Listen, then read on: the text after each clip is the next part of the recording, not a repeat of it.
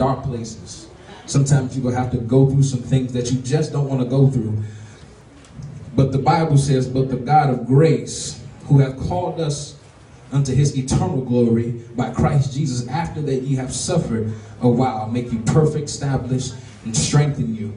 See, the Bible lets us know that there's some things that we're going to have to go through. And there's some things that we're going to have to suffer. Jesus said that we have to suffer as he suffered. He said if the world hated him, that they were going to hate us too. See, right now, if I can give my testimony, me and my wife, we're going through some things. It's all right. Amen. Not with one another, but we're going through together. Amen. In the beginning of the year, I got demoted on my job, crippling me financially. Then after that, I was in a car accident that could have been fatal. But God brought me out, and then now we look at a certain situation where we just don't know what to do. But one thing that I do know is that God is able to do exceeding abundantly above all that I could ever ask or think. See, when I think about Jesus and even how he was the Son of God and everything that he was able to do, Jesus still had to suffer. Yes, sir. Yes, sir. And when I look back and when I think about Jesus suffering, I know that that does not make me exempt, because if my Savior had to suffer, then I know that I'll have to suffer too. Amen. But I stand here today to encourage somebody that just because you're going through this storm and just because you're going through this hell in your life, God is saying don't give up now, because I called you for this. You have to realize that this is for testimony purposes and miracle purposes only. God is about to turn some things around in your life. I just want to let you know that you can't give up now. When you think about a woman and even in her pregnancy, she goes through different stages, and when she gets to the final stage, she deals with contractions, and she deals with certain things that lets her know, it indicates that the baby is on the way out.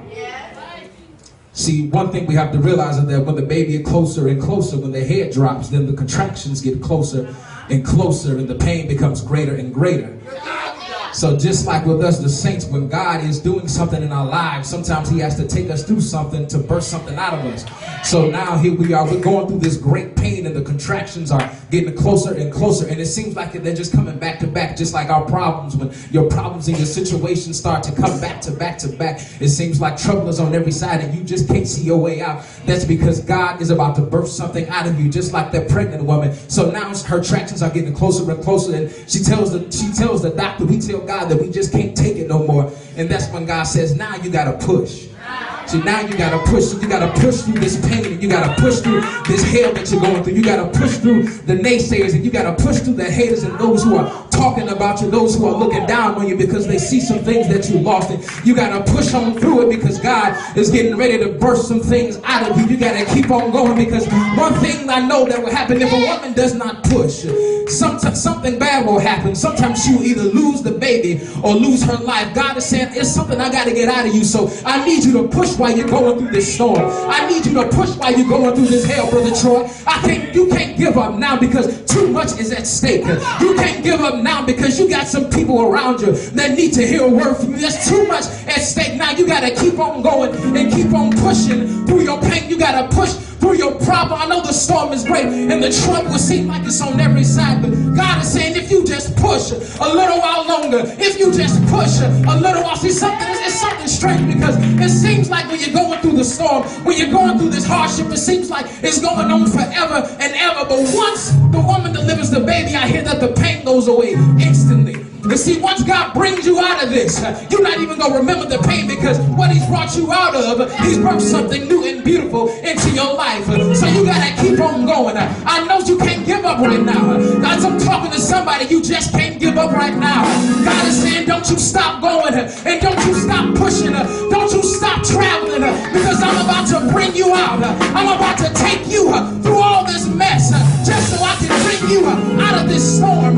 Don't give up now, but you gotta keep on going, and I know sometimes you get a little weak, and you feel like, Lord, I can't run no further, Lord, I can't walk no further. So God is saying, get down on your knees.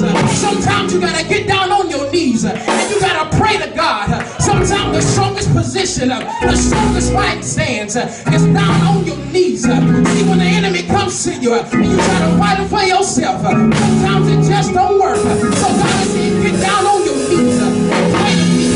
Get down on your knees and pray to me. I'm getting ready to bring you out. I'm getting ready to make you stronger. I'm getting ready to make you see the light at the end of the tunnel. When this storm is over, you're about to see a rainbow, because I made a promise to you.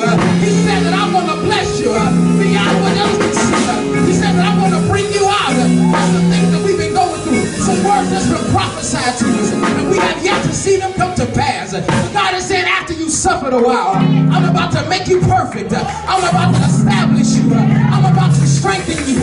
So you just can't give up now. You just can't give up now. So I just want you to know that you got to keep on going.